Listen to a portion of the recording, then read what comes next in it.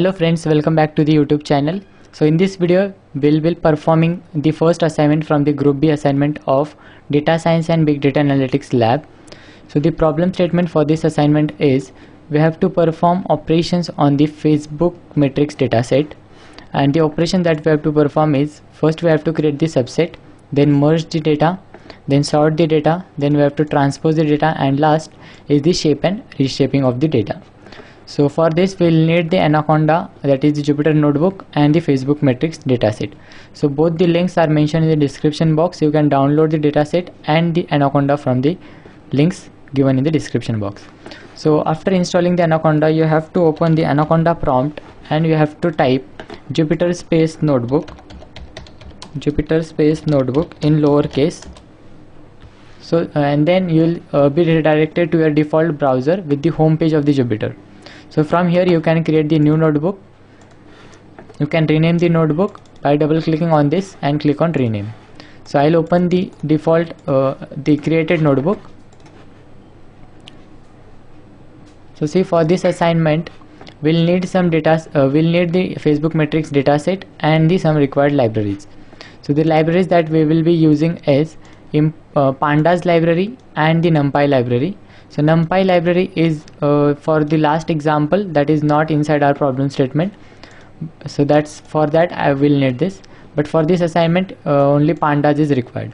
The next, so for this we have to import the dataset. So for that we'll create one data frame, that is df, and we'll call the read CSV function or the method from the pandas library using pd.read_csv in bracket.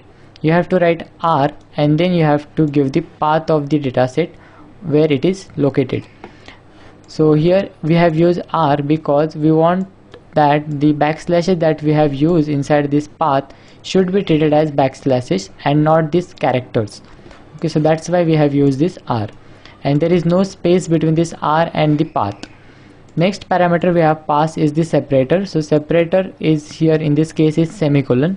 In some datasets it is about the separator used is comma. So see, if I use here comma, the format of this dataset will be some different. So see, here you can see that there is the separator that is semicolon. So I will replace this comma with semicolon. So now my datasets looks good. Now next, make sure that you write here R, because if you don't write this R you will get an error while uploading this dataset. So you have to you have to write the R. Okay. So now we'll perform the next operation or the command, that is df.describe. So this df.describe command will give us some mathematical values, that is count, mean, standard, etc. The next command is df.shape. So it will return the total number of rows and columns present into our dataset. So here 500 rows are there and 19 columns are present in our dataset. So now creating the subset, which is the first operation that we have to perform according to our problem statement. So what is subset? So subset is nothing but a part of the main dataset. So we will create some 3 subsets, df1, df2 and df3 from the main dataset. So the syntax is create one variable and from then you have to use the data frame, okay, because we have stored the dataset into this df variable. So that's why we'll use this df, and from that df we'll extract only the required columns. So you can extract here 2, 3 or 4, any number of columns, but for instance I am using only 4 columns. Okay, so I'll use post total likes, category, post month and post weekend. So these columns I'll extract, and these columns will be my first subset. Now here I have written .loc and in square brackets I have given the range. So it means from 0 to 15 records will be extracted from this dataset df, and the columns are these 3 columns. So it means from 0 to 15, so from here 0 to 15 records will be present into my first subset. Similarly, second subset is created and the name is df2. The columns is same, just I have changed the range. I have here given the range as 16 to 30. So from 16 to 30 whatever the rows or the data is present between that rows will be this second subset. and I have printed the subset. So see here, from 0 to 15 is first subset, second subset is from 16 to 30, then third subset I have created from 31 to 50.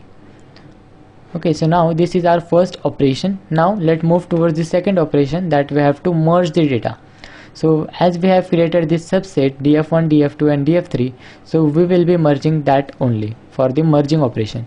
So for that I have created merging variable, and I have called the concat method present inside this pandas library, and it has the parameters, the column names or the data frames.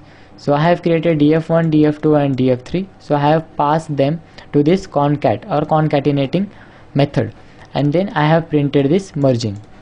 So just print it. See, now from 0 to 50 we'll see that all the records are merged and displayed. So this is the merging operation or merging of the data. Now third operation that we have to perform is sort values, or we have to sort the data. So for sorting values I have created one variable, that is sort values, and we have to sort the values from the dataset. So that's why we are using here df. So df dot sort underscore values, and then you have to pass which column values you want to sort.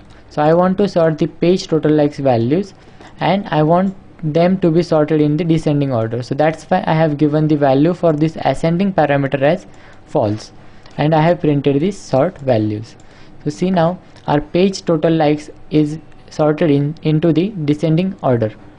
Now if you want them to be sorted in the ascending order, just remove this ascending parameter, because by default the sorting values will be sorted in the ascending order. See, now these values will be sorted in ascending order. So this is our third operation. Now fourth operation is transposing data or transpose of the data. So for that we have simple method, that is df dot transpose, and then we have to give the parenthesis. Okay, so now just we'll display this. So see, the total page likes, type, category, these were columns in our dataset, but they are now converted into the rows, and whatever the rows are there, they are converted into the columns. So this is nothing but the transpose of the data. You can also create one variable and store the value of this transpose inside this. Transposing equal to df.transpose, and I'll print transposing value. So see, you will get the same output, that is rows is converted into columns and columns are converted into rows. Now the last command that we have to perform, or the operation, is shape and reshape of the data. So shape and reshape. So shape command we have already seen that it displays the total number of rows and columns. So here I have created one variable shaping and stored the value as df.shape, and I have printed the shaping. So see, it will return 519 because there are 500 rows and 19 columns. Then next is the reshaping of the data. So see here, we'll reshape the data using the pivot table method that is present inside this pandas library. So the syntax is, first create one variable, that is pivot table is equal to pd.pivot table, and in that we have to give some parameters. First is the data frame, second is the index on which columns you want to use this reshaping, and then next third is the values. So see, and then I have printed the pivot table. So see here, we have given the index as it type and category, so this will be treated as index, and the values is the comment. So here you can also replace this comment with like, so it will display the values of the likes. Okay, so see what actually the reshaping is. For this type and for this category there are total number of likes, so this much number of likes. Similarly for this type, for this category there are this much number of likes. So this is nothing but the reshaping of the data. So to understand this concept easily, I have given an example of array. So for this only we'll need the numpy library. So here I have created one variable reshaping array is equal to np.array, and I have given the values of the array, and then I have called this dot reshape value method, and then I have passed the two parameters or the values 3 and 2. So what it will do, it will convert this array into 3 rows and 2 columns. So see here, you can see that there are 3 rows and 2 columns. So if I change the values inside this array as 7, 8, 9 and 10, and if I change here from 5 rows to 2 columns, then it will display the 5 rows and 2 columns. Okay, so in this way we'll perform this reshaping operation on the dataset and the array. So that's it for this assignment. So in a nutshell, we have performed operations such as creating subsets, then we have merged the subsets, then we have sorted one particular values inside this table, and then we have transposed the data. That means we have converted rows into columns and columns into rows. Then we have performed the shape and reshape operation on the dataset. So that's it for this assignment. So thanks for watching. We'll see in the next video.